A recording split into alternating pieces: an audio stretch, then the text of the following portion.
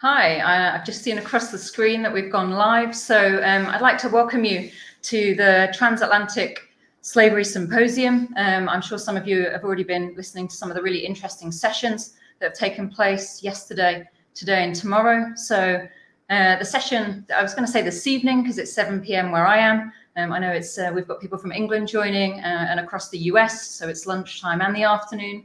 But so our session is entitled Historic Sites Interpreting Slavery. And I think it's going to be a really, really interesting and relevant session and very much in the news, a lot of contemporary issues that we can think about, especially during the last couple of years. So I'm going to just give a little bit of information so you know where you're heading with this session. I'll introduce myself. I'm Dr. Laura Sandy. I'm a senior lecturer in the history of slavery. I specialize in American slavery at the University of Liverpool. And I'm also the co-director of the Centre for the Study of International Slavery, which is a collaborative research centre across the University of Liverpool in the UK and the International Slavery Museum in Liverpool in the UK. So I'm going to be joined on our panel this evening shortly by Ramin Ganeshram, who's the Executive Director of Westport Museum for History and Culture in Connecticut, and Dr. Antoinette T. Jackson, who's Professor and Chair of her Department of Anthropology at the University of South Florida, and Jean-Francis Manicom, who works in the UK at the International Slavery Museum in the city where I work. So I'm going to introduce them a little bit later and they'll introduce themselves.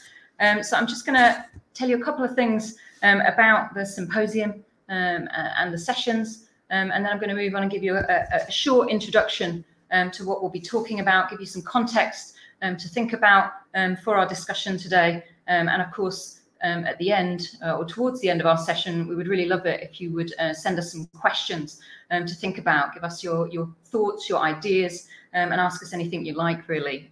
So we'll be happy to hear from you. So a few things of note that this symposium, if you've joined us already, is a fantastic joint effort between the Robert H. Smith Scholarship Centre at the Benjamin Franklin House of London, the Fred W. Smith National Library for the Study of George Washington at Mount Vernon, and the Robert H. Smith International Centre for Jeffersonian Studies at Monticello. I should actually be at Vernon right now doing a fellowship, but unfortunately COVID has prevailed. But I'm really, really happy to be part of this event and taking part in some ways. Hopefully I'll be in the US soon. So I just want to remind the audience, or if you're new to this this evening, that there are 6 sessions in total as part of this symposium, and they're being broadcast. I'm sure you're on one of these different platforms across YouTube, Facebook, and Twitter channels. So we're getting out and about, and they'll be available for you to replay anytime you would like. They're being recorded as the session takes place. They'll be available as soon as each session is over. So if you do miss anything, you need to leave, you want to share them with someone else, please do go ahead. They're there free and available for you to access. So as I said, we'd love you to participate later on in the session, anything that springs to mind. So if you would like to join our conversation today, then you need to put your questions in the comment section of the social media channel that you're using. And then those questions will be fielded to me and I will ask as many as possible. And hopefully we'll be able to answer your questions and get you involved in the conversation. So our panel today, as I said, is about the challenges and opportunities, I think, that lay ahead of interpreting slavery at historic sites. A lot of work's been done in the past, but especially at this point in time, there's a lot to do. And I think there's a lot of development ahead and a lot of transformation that we, as people involved in heritage, in academia, anyone in the public and beyond in different organizations should be taking part in. So I'm going to give this sort of short introduction. You're welcome to ask me questions later too, although do engage with our panelists because they're here with much more specialism than I am, I'm sure. So I've spent a lot of time at various heritage sites and museums in the US during my research visits during my career in the last 10 to 15 years. And personally, being from the UK, I've been really impressed with a lot of the exhibits and work that's being carried out around the challenging heritage of slavery and what's being done at various heritage sites like Monticello, like Mount Vernon, Montpellier. I spend quite a bit of time, as you can probably guess, in Virginia, but in many other places across the US, of course, the fantastic museum in Washington too for African American history and culture. And I think lots of the sites, the heritage sites in the US and the museums that are across the country are making a serious effort and attempt to address the sensitive histories of slavery and how they're told and presented. And you can put forward your opinions on things, of course, that you think about this, sites you visited, things that you think that should be improved or could be added. And we'd really love to hear that. So projects like the Getting Word project at Monticello, an oral history project, looking at descendants of the enslaved, which you can access online for free. You can go to the Monticello website, but many others like these in the US are really trying hard to engage and include the communities and stakeholders whose histories are being told.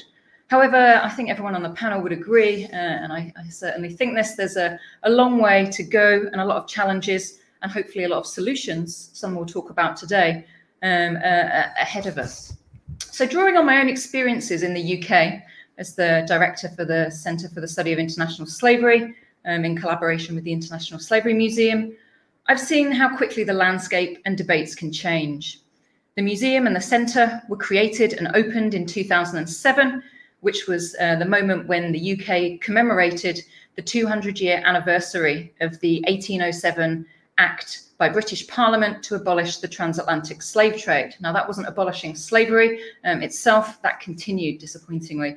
So at the time in 2007, the museum in Liverpool was the first of its kind in the world. It was groundbreaking and innovative and did a brilliant job. They have an amazing staff, and we are really, really lucky to have one of their staff here today, Jean-Francis, who will talk to you later.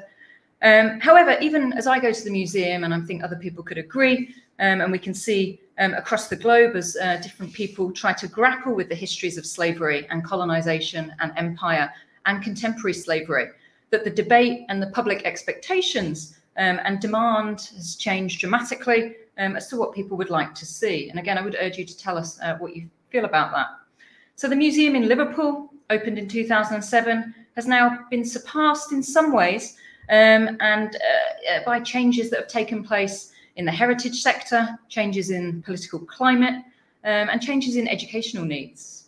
Many, many other things have happened, of course, we know that. So the museum in Liverpool itself needs to be updated.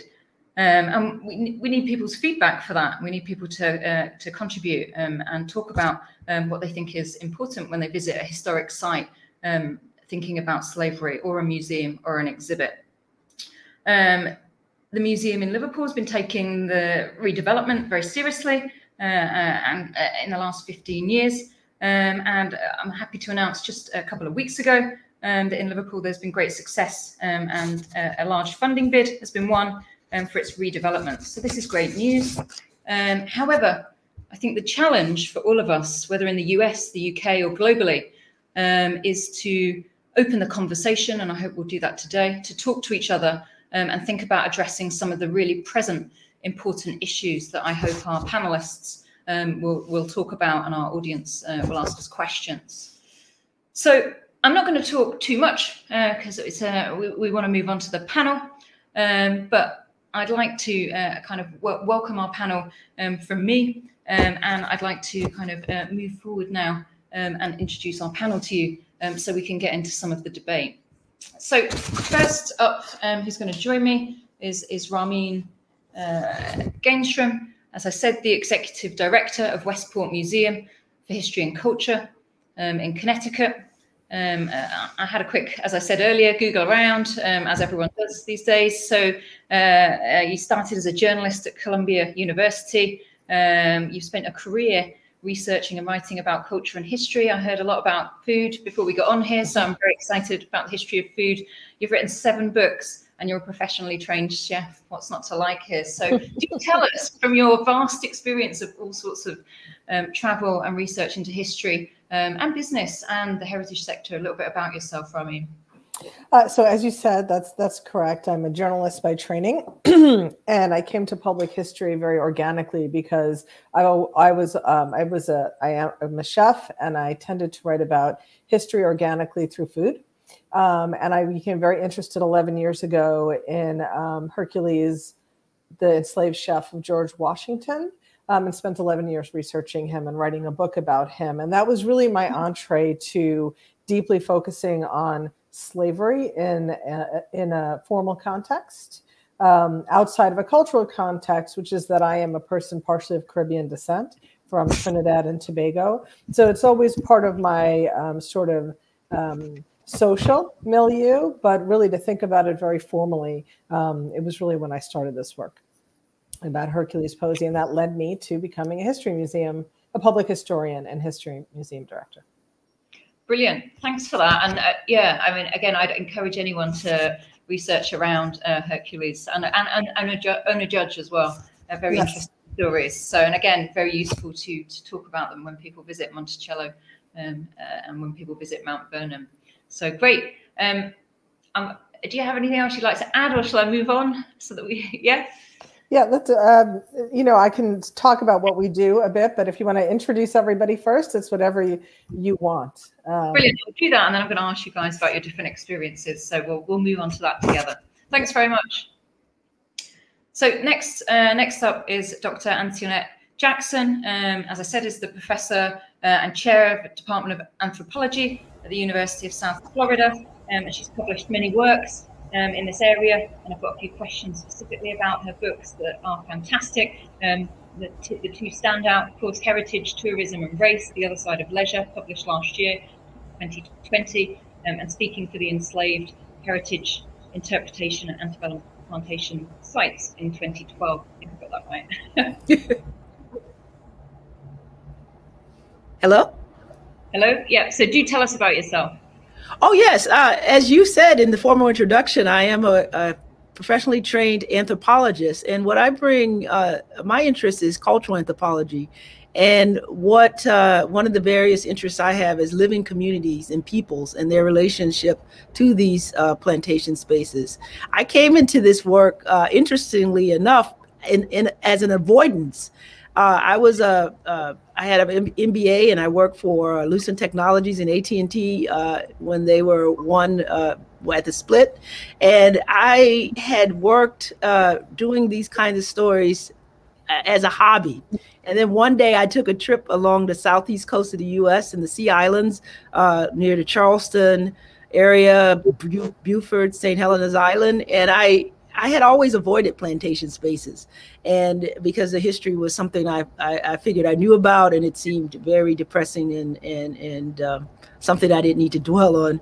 But when I went to Charleston and went to Beaufort and St. Helena's Island, I learned about the Gullah Geechee community and the enslaved Africans who were experts at rice technology and growing rice, and learning about slavery and enslavement in those plantation communities from that perspective got me off my journey as a business professional and into the cultural anthropology trade. And that's a very short rendition, but I was so moved and realized that I had a story to tell, and there was a story to tell about these plantation spaces that were completely missing from the dialogue. And so that is my initiative, is to tell untold stories of plantation spaces and communities and enslaved Africans who are descendants of people who worked on these plantations, because the story is not comprehensive and what we know is incomplete. And so my research is centered on bringing descendant knowledges to the forefront, talking to descendants, learning about plantation spaces from that perspective, and also looking at it from the present back into the past. So how do we connect what we know about people and places and people's connections to those places today and connect to the past? So that way we have more of a living community conversation around these spaces. And that's part of the charter, I think, with the challenge.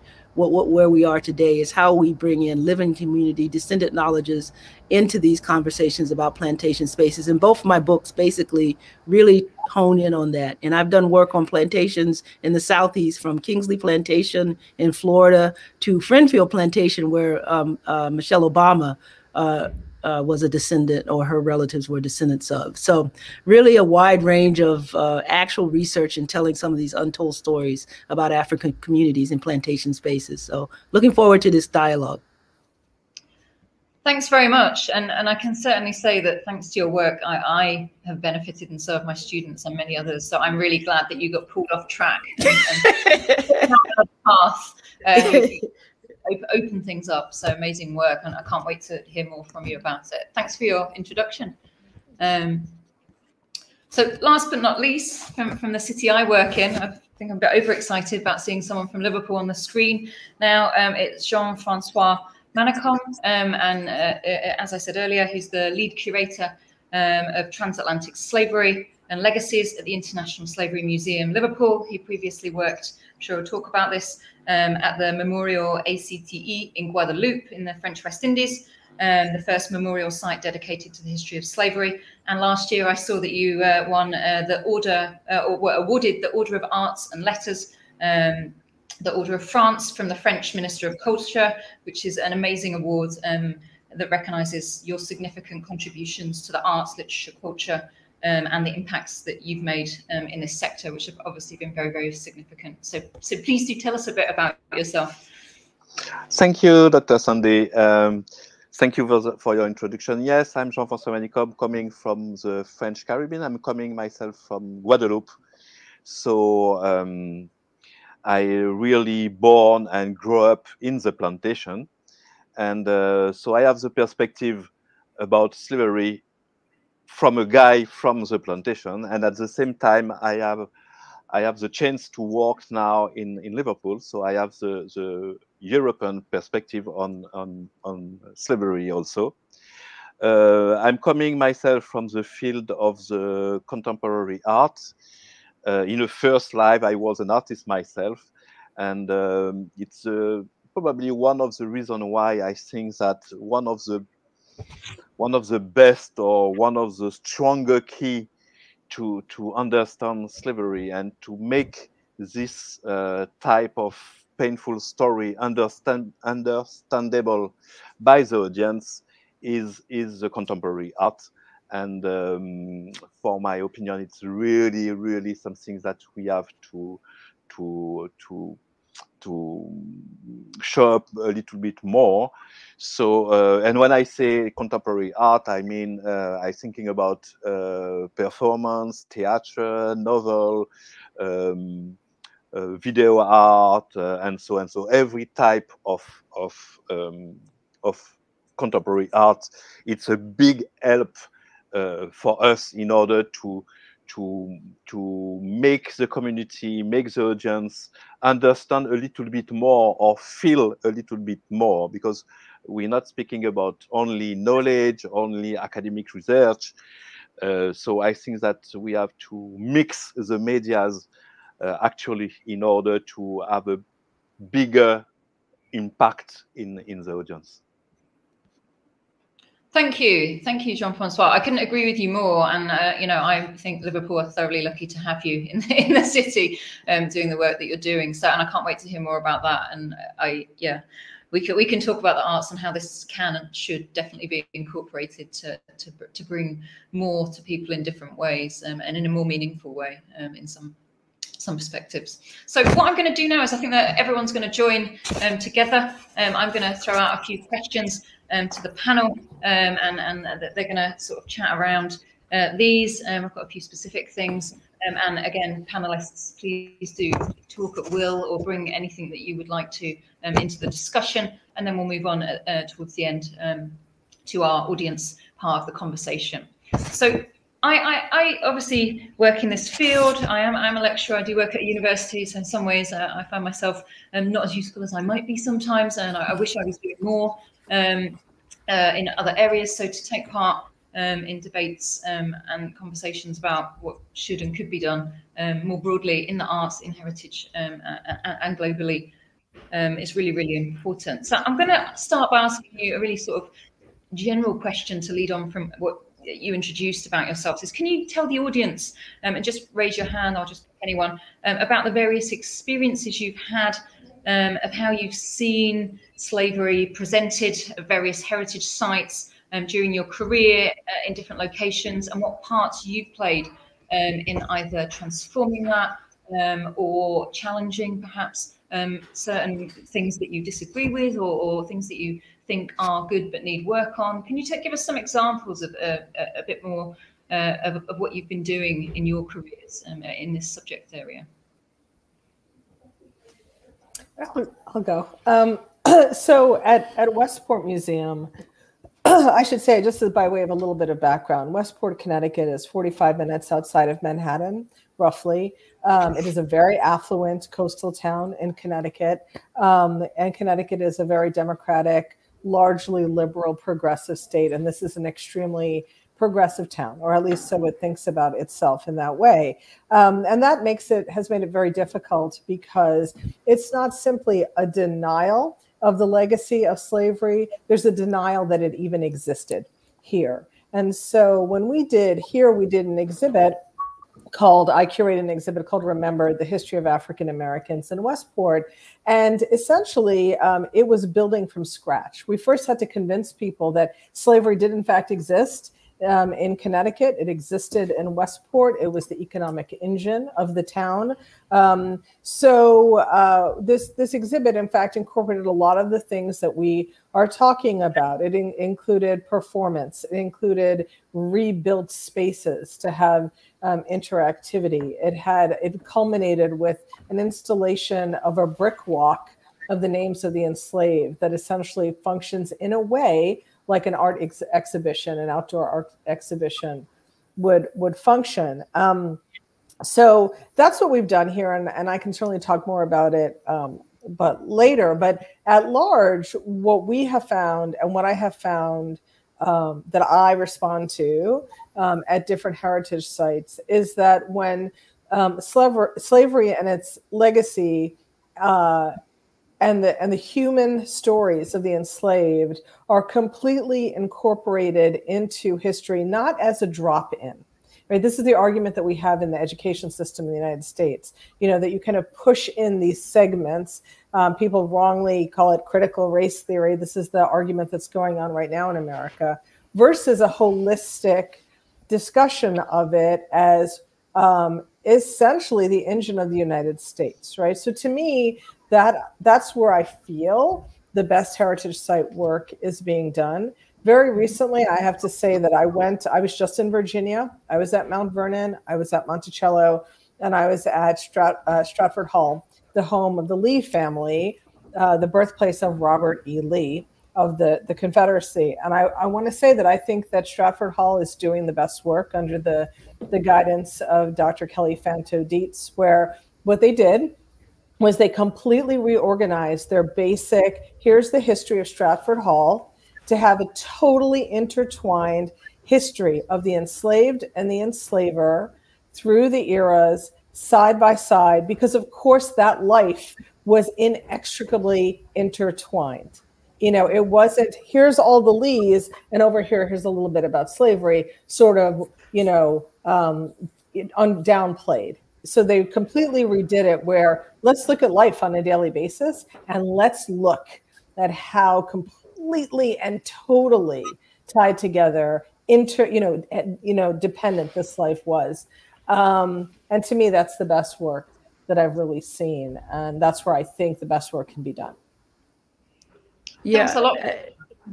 Yeah, and picking up on that, I totally agree that as I started doing my research, my concern was the same, that this is not an isolated history. This is totally integral to American history. And I think that's the problem with the way people have generally approached it, is that it's been segmented off and segregated off into its own conversation. And so as I started doing my work, I started looking at, particularly at Kingsley Plantation, which has a similar story of the George Washington kind of issue, where the plantation owner had one of his mistresses was a Black woman. And the narrative prior to some of my work was that, this was a romance made in heaven, and it was no complications, that although she was enslaved and he married her at that point, or she was his mistress, that, all was well.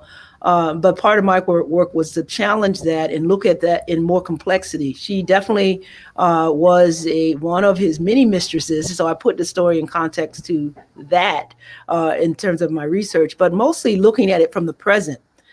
People who were descendants of not only the plantation owning Zephaniah Kingsley, but the descendants of Anna Kingsley, who was one of his mistresses, and finding those descendants in the present, and then going back and talking about that story and their relationship to the plantation and to that history, and connecting that to the plantation, the place, the current, when they have the family reunions and those kinds of things, have that conversation through the descendants, through both descendants of Anna Kingsley was also a slave owner herself, so it's also complicating that part of the narrative. So seeing the range of the story from the people that were enslaved on the plantation and people who were owners of the plantation in the present, and how do those descendants talk about their relationship to the past and how they either avoid it or have come to understand it in more complex ways, and how that challenges others to come into the story because they can see it from so many different angles and conversations.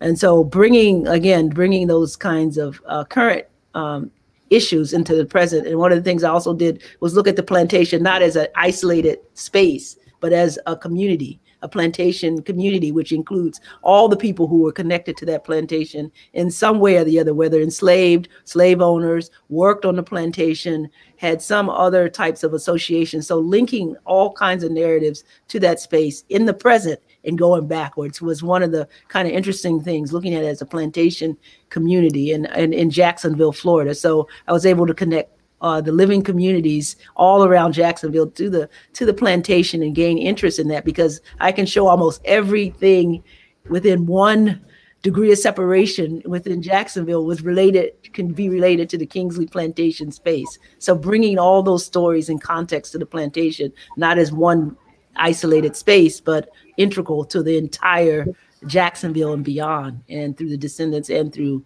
the actual material culture in Jacksonville. So it was quite a looking at it. Kingsley Plantation as a community versus a plantation space is one of the contributions. Great. Yeah, no, and again, it just struck me that while you two were talking, this sort of entwined history, looking beyond that, looking at the current community's descendant history. I often think it's strange when I'm going in the UK or the US, but I guess I do more in the US in terms of going to slavery heritage sites, and obviously part of that is, I'm sure Jean-Francois can talk to this, I could too, about some of the problems in the UK, various things that we can come on to with various heritage organisations. But I always think it's a bit odd when you can go and choose to do your tour and there's a slavery tour and you think, well, slavery is it actually. So why is there a slavery tour? And I did get once told I couldn't go on the slavery tour because it was too hot. And I just stood there and I thought, well, it was really hot when people had to be enslaved and work in the field. So, but I completely agree. I mean, I don't understand. To move forward, it has to be entwined. It has to be integral. And we have to have those other marginalized stories as well that you talked about, Antoinette. Do you want to add anything, Jean-Francois? I have Yeah, I will just tell you the story of when I was 12. I was a very young guy coming from a very mixed races family with white blood, enslaved people blood, and Indian blood from the south of India, and with a very activist family who was fighting for the memory of the enslaved. So coming from this family, I was very, very fascinated and interested in my ancestor and the story of the enslaved. And when I was 12, my professor say, okay, we're going as a class, all the class, we're going to visit the Shell Museum.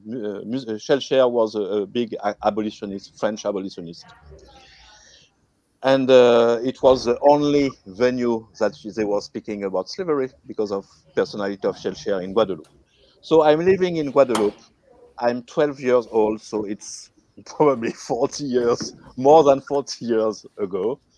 And as everybody know, when you're living in Caribbean, everything is based around slavery. Slavery is always somewhere in the social story, kitchen story, love story, social story, music story.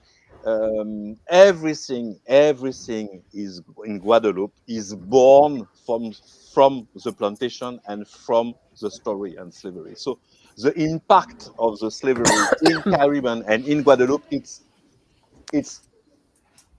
just the life. It's just the real life.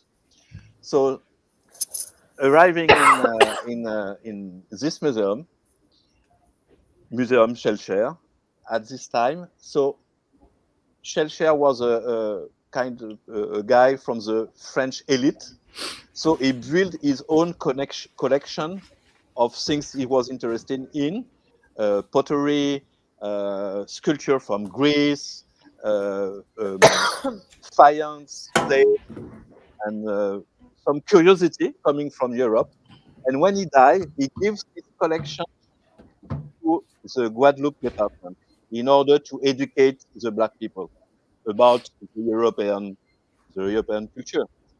And this is the museum. It was the museum that he was speaking about. So in this museum, speaking about slavery, the collection, the permanent collection, was artifacts, copies of the classic Greek and European collection, and nobody was speaking about my own ancestors. So, from my perspective of a young guy, this visit killed a second time my own ancestor.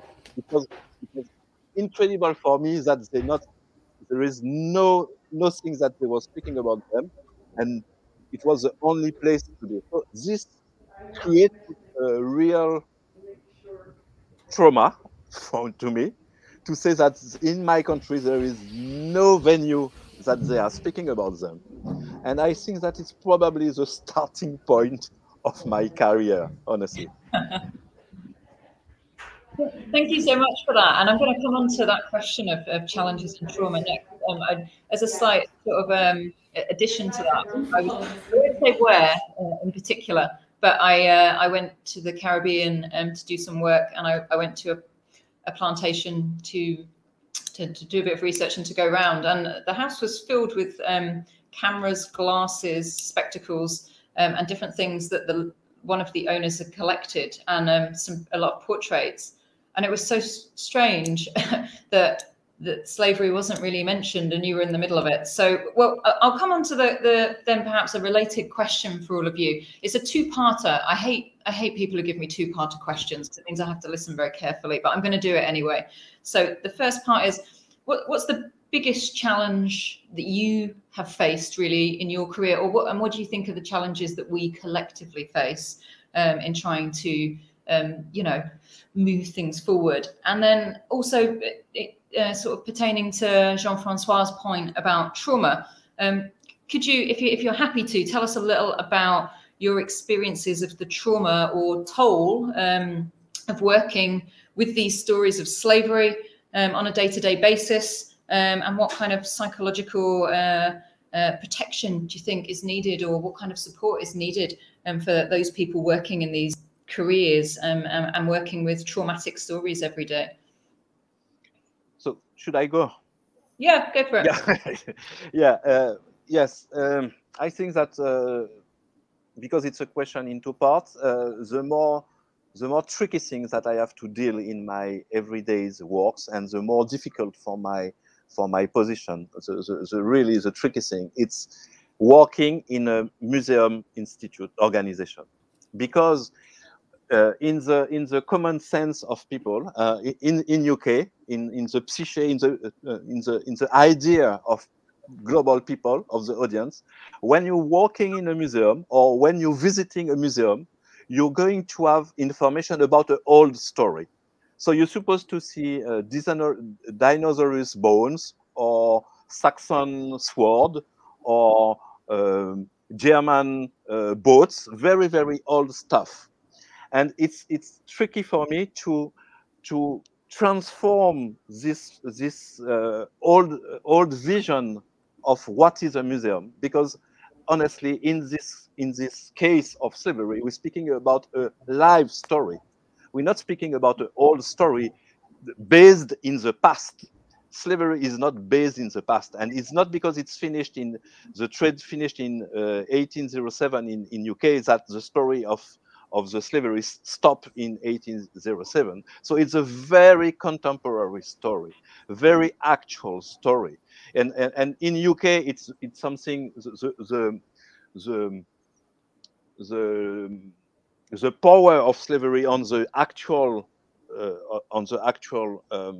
society of UK, it's massive. I have plenty of examples of contemporary things that arrived now that directly link with slavery. So for me, the main problem, it's because it's a museum, they're waiting something old, and I have to make it live. Mm.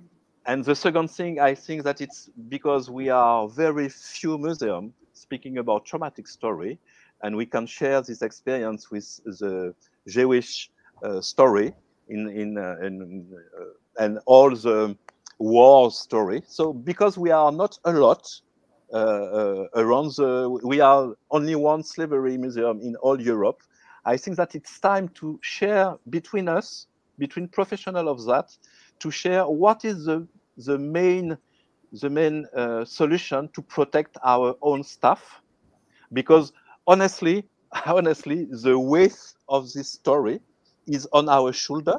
So it's okay. Probably the 4 first years you have big shoulder to handle this type of problematic, but when the years growing up, sometimes you starting to have doubts about legitimation. Did I have what is my legitimacy? Is it because I make a PhD that give me the power to speak about slavery that way or that way? It's created a lot of pressure on our shoulder and the shoulder of our staff. And I think that it's time to face that honestly and to say, okay, probably my staff or myself will need help where this help can come. And I think that the debate must be open about that, honestly. You know, for me, I work with living people again in communities, and I do a lot of interviews, and I try to understand a story from descendants, the descendant knowledge perspective, meaning people who are directly descended from enslaved Africans or descended from their relationship to plantation communities, how to understand these stories. But invariably, I run into roadblocks because many people don't want to talk about those kinds of stories or those kinds of connections, either because they're ashamed or because they feel guilty if they're on the other side where they were descendants of people who enslaved others. So I had to figure out ways to ask questions to get people engaged in these kinds of conversations. So it is depending on which plantation I'm working with or which plantation community I'm working with, I have to figure out ways of entry. And one thing, I work with a lot of rice plantation museums and sites. Particularly, I worked at Jahasi Island rice plantation in South Carolina and the Charles Pinckney National Park site. And to get people who are descendants and connected to that plantation engaged in some of the discussions I wanted, I talked about recipes and cooking. And I think we were talking about food earlier. And one way people are able to bridge that conversation is I said, tell me about how you learned to make rice, or how did you learn to do a particular recipe? And they would take me back into those connections. Like I learned it from my grandmother, my great grandmother, and she was, worked on XYZ plantation. And so I get into the story that way, and people were more open to discussing it on a different topic, not directly tell me about slavery. Like people don't want to just come directly into that kind of conversation. So I had to learn that. I had to learn those kinds of ways to enter conversations with people. And the other thing from my perspective is how do you deal with your own personal anger and trauma and in thinking about what happened in the past. And again, it was working with people who were descendants or who had direct connections and knew their direct connections to some of this plantation history that I actually, overcame or came away with a growth of myself. One person, Miss Maddie Gilliard, I credit Miss Maddie Gilliard, a descendant of the Charles Pinckney National Park site plantation, for helping me to see the plantation in a broader, more comprehensive perspective. Because when I interviewed her and she took me to the plantation where she even herself had lived and worked. She was in her 80s when I interviewed her, and she had lived and worked in one of the little plantation, or those little enslaved African houses on the plantation. And she was very upset when she saw that they were doing renovations and they tore the roof off her house. And she was like, "Oh, my house, the roof is off." And she was really distraught. And I was thinking, who cares about some, enslaved hut or, facility like that? I was like angry that it was even there. And she started talking about like all the things, the relationships she had in there, her parents, her grandmother, the cooking, all kinds of other stories. And it just opened me up to thinking about that space is not only trauma and all of the things we associate it with, but also was home. It was all types of other connections that she had. And so I started looking at the sites in different ways, and it kind of opened me up to thinking about more comprehensive understanding of the plantation. And I credit that again to all the people who I've interviewed, that I learned these kinds of things. And not that the trauma is not there, but that's not the only thing that was going on. And people, had all kinds of expertise and skills and things that they brought to those spaces that get overlooked. They're not marginalized. They're actually the center of the story. They should be. So those are the kinds of things that, I've learned and I was taught as working in this kind of area around trauma and the challenges thereof. So you've both said so much that I agree with 1,000%. I mean, Antoinette, the impetus of my work has been around food. That is really, I'm really a culinary historian, and exactly what you say is true. So what I have found is that, for example, while I can talk to people about Hercules Posey, research that I did with a colleague, actually determined his last name recently, the enslaved chef of Washington, because he was this, remarkable chef, right? That he was a skilled culinary artist. People want to hear about that. Yeah. Because we live in that kind of culture. And because I can talk about him in that way, I can back into the thing that people don't want to hear about, right, exactly. Which is George Washington enslaved other human beings, yes, and went to great lengths to keep them that way, right? Exactly. So I agree with you 100%. And I have to say that, Jean-Francois, you and I, we share the same cultural heritage, almost exactly. And so what I see as a difficulty in this heritage that we share in the Caribbean, and actually here in the American North, is that because slavery, the trade, ended so much earlier in the Caribbean, and because it ended earlier than the American South in the American North, there has been this ability to bury it.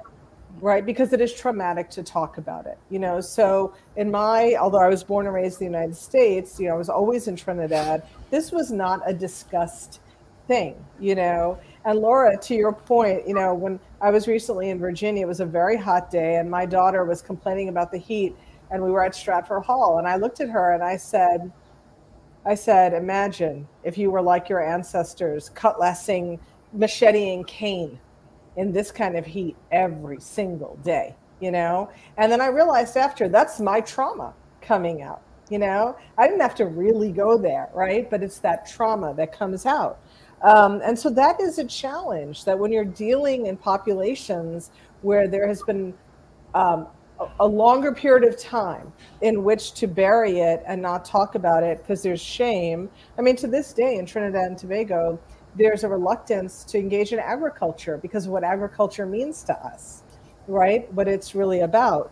So, to me, that's the difficulty. But what you said, Jean-Francois, about the collective of institutions working together to share the experience is where I think the trauma can be addressed. And I think more broadly, I think that as institutions, we have to agree that we're talking about an integral story. Frankly, in the United States, even if you're a modern art museum, if you're any kind of museum in the United States, you're talking about a cultural experience built on the engine of slavery and racial oppression.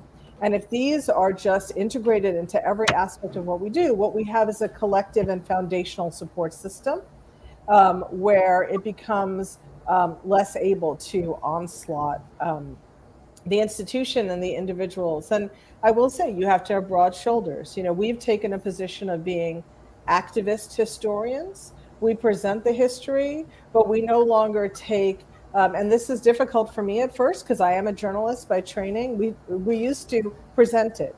Here's a fact, here's a fact, here's a fact, here's a fact. Well, we've learned that you can't expect that people are necessarily going to walk away and understand what those facts really mean, not just at that period of time, but into the present.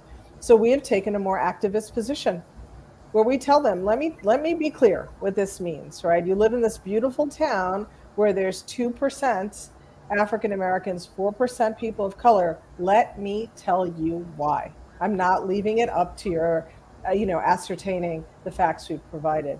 So I think that's another way to kind of inadvertently protect yourself from trauma, because if everybody's doing the same work and everybody's on the same page, or at least agreeing to try to get there, it's easier. United front is easier to withstand the onslaught. Definitely, and there's an interesting, and again, you may have seen this in the news or not, and it addresses all of the issues that you've discussed of there's guilt and shame and confronting that, and then there's the idea that, well, actually this might be a leisure activity I do on my holiday, and why would I want to go and feel guilty? But at the same time, I do want to be educated. How do we get people into that and actually confronting someone else's trauma, their own trauma? Again, the idea of all the different stories coming together, getting community history, but well, it's beyond that. That's not even doesn't really cut it as a way of explaining it. But how do we get people interested? And actually, I think you're 100% right. You have to be an activist about this. You have to go, right, well, I'm going to push harder, but I'm going to find ways in so that people do still turn up. They do want to learn. They do want to come and they want to go that bit further. And what I was going to say before we go on to our audience questions is, and I think it was last November, the UK was going into, I don't know, its third national lockdown. Everyone was very happy. And a few days before, in government, they were signing petitions about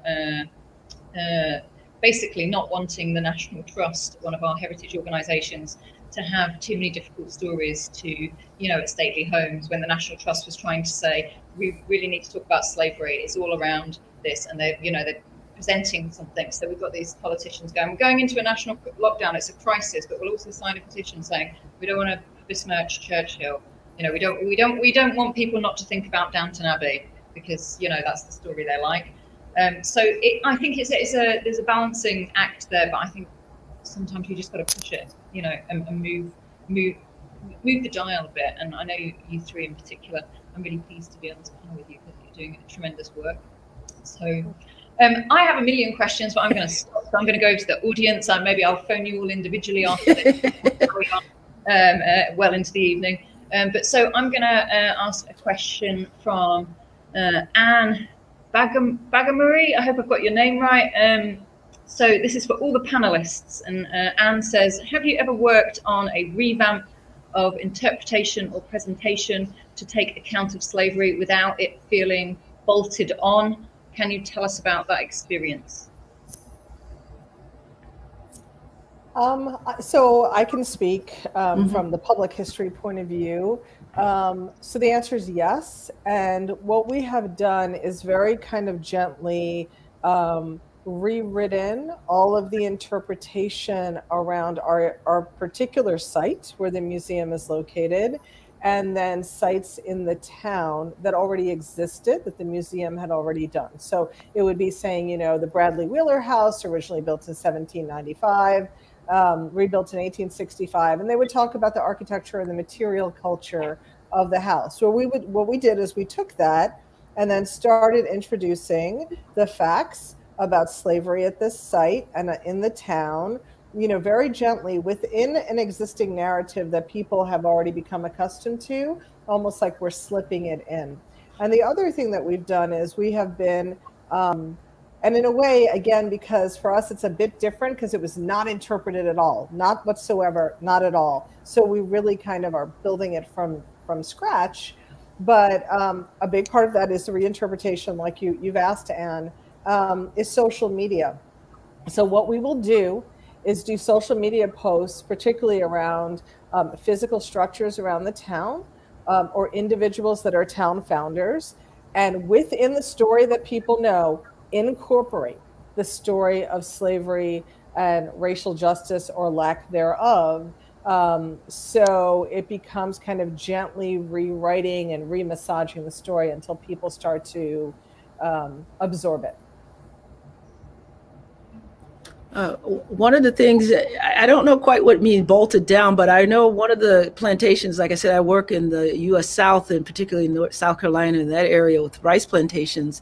And one of the narratives is that, Africans went from enslaved to sharecroppers to, other kinds of activities. And one of the things during my interviews, people were like, please tell them that we were never sharecroppers. And that was one of the things that they wanted, because each narrative, that's what you learn, is that each plantation or each community, there are different stories. It's not one story, one size fits all. And it's a large complexity in range to these stories. So listening to people and their narratives and bringing those into the conversation and showing that in this particular plantation community or in this particular plantation space that, enslaved Africans were able to purchase land, and oftentimes they were working as a day laborer on some of these plantation sites and getting wages, but they also actually had purchased their own land and had their own places where they were working, their own homesteads or home areas and things like that. So this narrative of going, in sequence, in lockstep, is one that has to, and lots of other narratives like that. And I think the more stories and more conversations you have from people with different perspectives, you open up the range of possibilities for people to tell these stories. And again, not have people locked in to one way of thinking about people in enslaved people in plantation spaces. And for me, I have the chance to have the opportunity to do it 2 times in my life. We built the Memorial Act in Guadeloupe from nothing, from no collection, no venue, nothing, absolutely nothing, no money, no venue, and the things aggregate little by little. The money first, the venue, and then the collection. To be honest, we was a very, very little team in Guadeloupe working on that. And the reason it was a little team, it was because nobody was trusting that it will work. So because nobody trusts that it will work, you can do your stuff, make your stuff. And it's happened. It's happened very strongly. And honestly, Anne, who asked the question, we do it a little bit like Caribbean way, pirate way, a little bit. Blah, blah. They don't want it, but we can fit it. So it was my first experience, and the second one, it's right now actually, as Laura was saying. We're successful from a 10 million bid in UK. So we are going to rebuild. It's not just a transfer of a collection in another building. It's rebuilding another collection with another discourse, with other intellectual content, with try to not bolt slavery in another story. So it's we are actually in this time that you're speaking about revamp a complete collection, and it's a massive job, as you can understand. We trying to work the more closer as we can with community. We're trying to build co-curating project, but it's not working with community. Everybody want to come to work with community. It's in reality, it's not that. It's building a strong relationship, a trust, a common trust relationships. We are a very, very white organization in Liverpool, so it's not easy to build something to say, okay, let's work with communities. And Clark, you can tick the box of working with communities. Is not that easy. It's a very, very, very long-term process.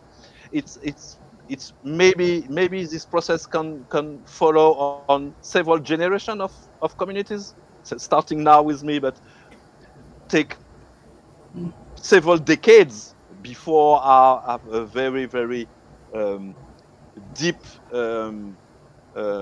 confident relationship and trust between an organization as a traditional museum and the community. So yes, it's a long, long and difficult journey.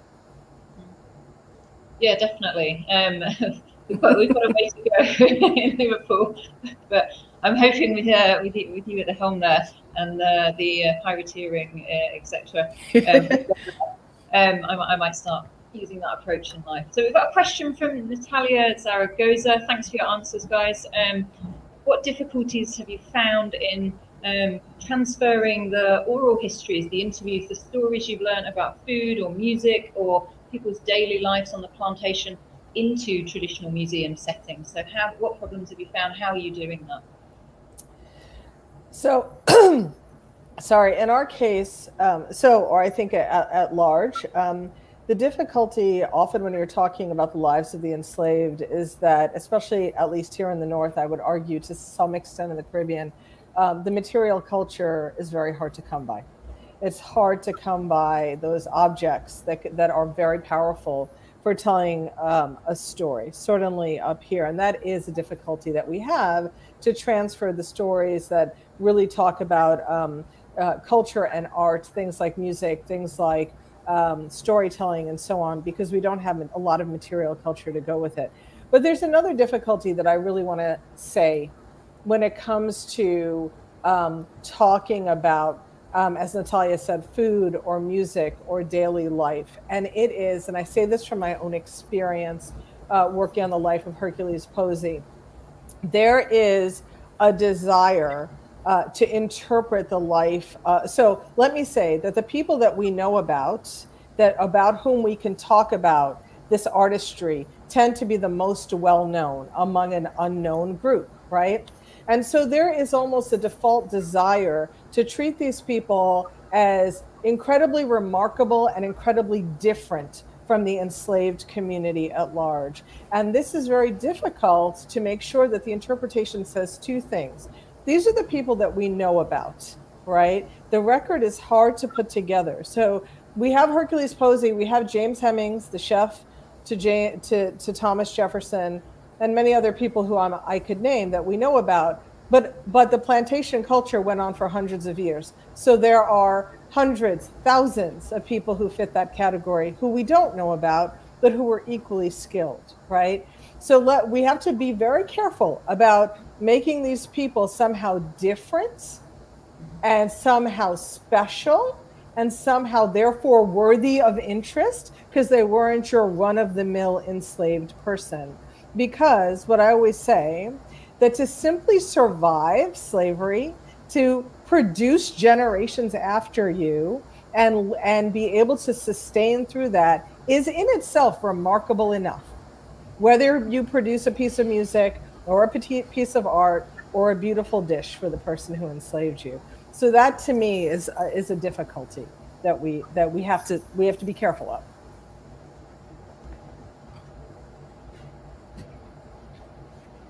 Does anyone want to add to that? What's your experience?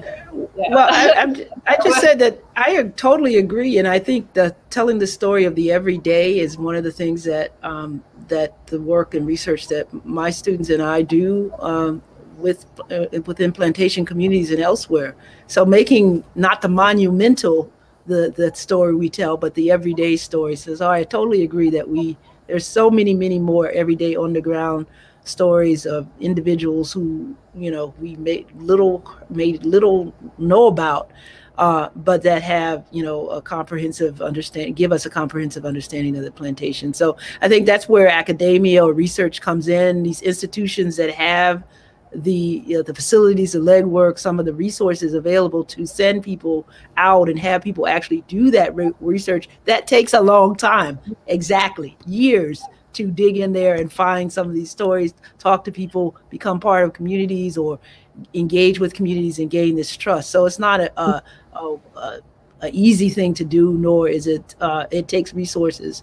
And I think that's the marriage between academia in some ways and museum spaces themselves, and a smaller, I work with a lot of really small startup communities or museums and heritage centers, and they need that kind of a relationship and that continuity that can be brought if you forge, good relationships and not just pull out, tell a story and leave. And you can't do that if you want that level of trust. So I agree with everybody says, and that you do need to focus on the everyday stories, and building relationships is the key to getting some of this information.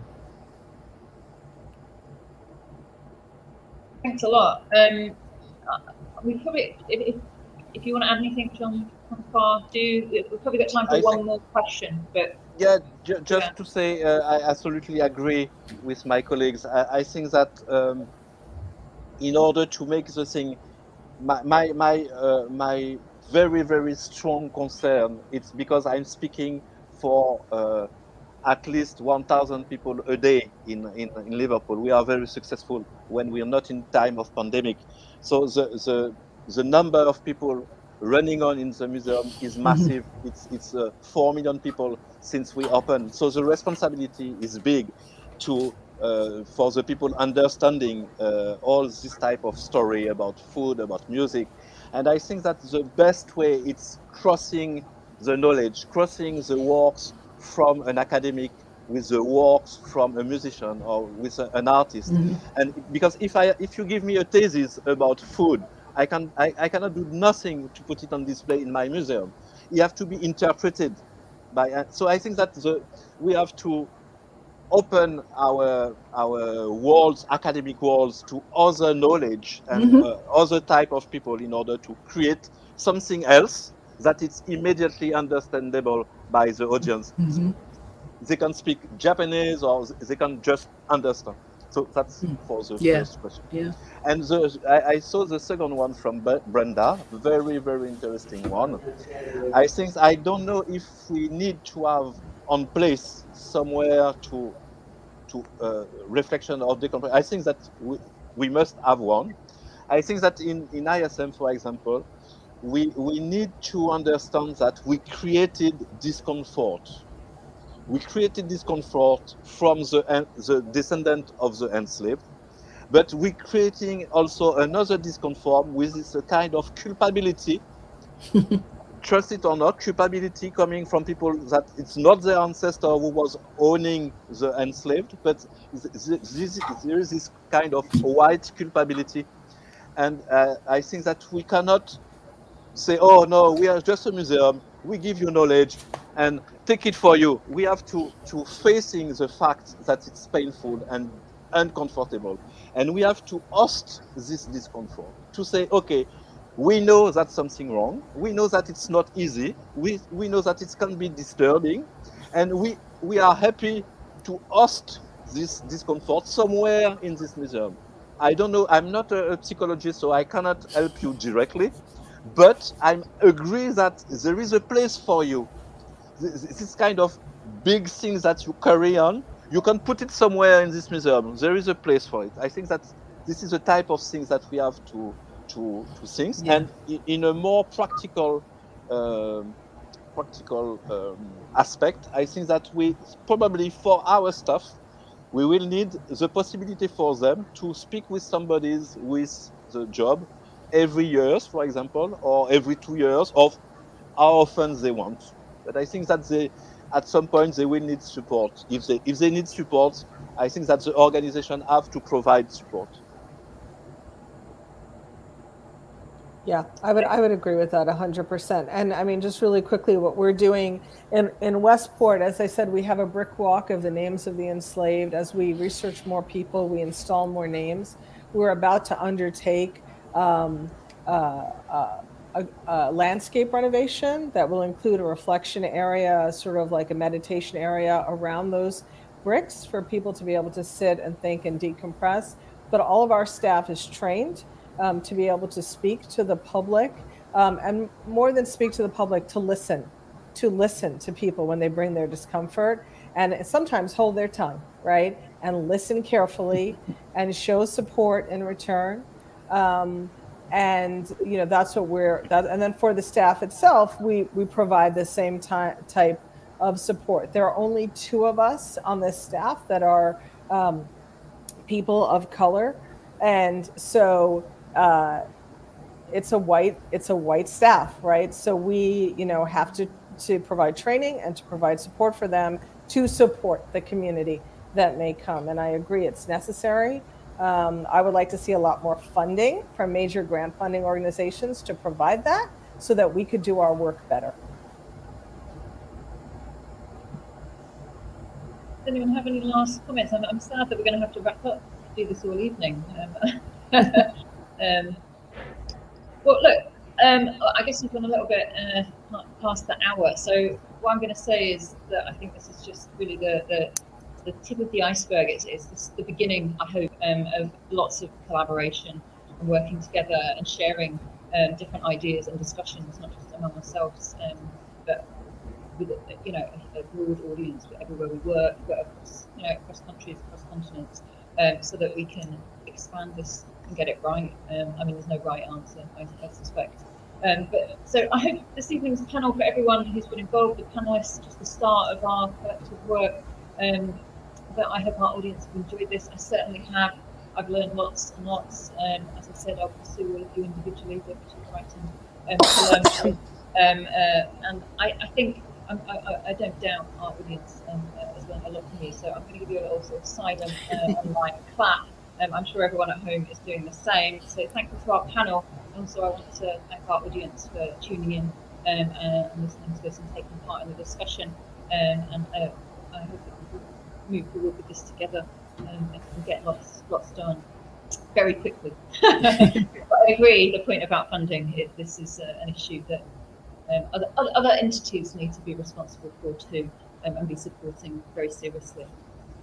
Right, I'm going to say good night from right now, because it's getting late now. It's 8 o'clock in the evening. I think everyone enjoyed their day, and again, thanks again for taking part.